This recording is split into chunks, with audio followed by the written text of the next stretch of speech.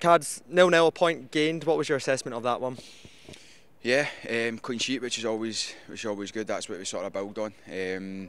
Yeah, listen, point gained. It's a good point. Obviously, we go to win games, but it's a good point in a big week. So yeah, we carry on into Wednesday now. Yeah, how big a shift was it from the lads out there, especially given the number of injuries that we've got to some of the first team players at the moment? Yeah, there's a few injuries and things like that, but the squad's big. The quality coming in is great, and you don't feel that when people come out, it's sort of next man up, and that's the sort of attitude we've got. So yeah, it was a shift for the boys. Obviously, they're a good team, but yeah, it was good to get a clean sheet. Yeah, and in terms of the game itself, how did it pan out from your eyes? Obviously, had to defend in large spells, but we did restrict Celtic to only a couple of chances in the end. Yeah, I felt first half. I felt we were pretty good.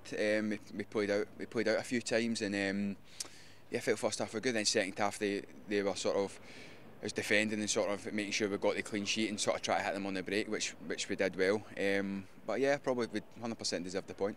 Yeah, and like you said, another clean sheet. Is the momentum building at the right time of the season with another big week ahead? Obviously, St Johnstone next week, but before that, Dundee on Wednesday.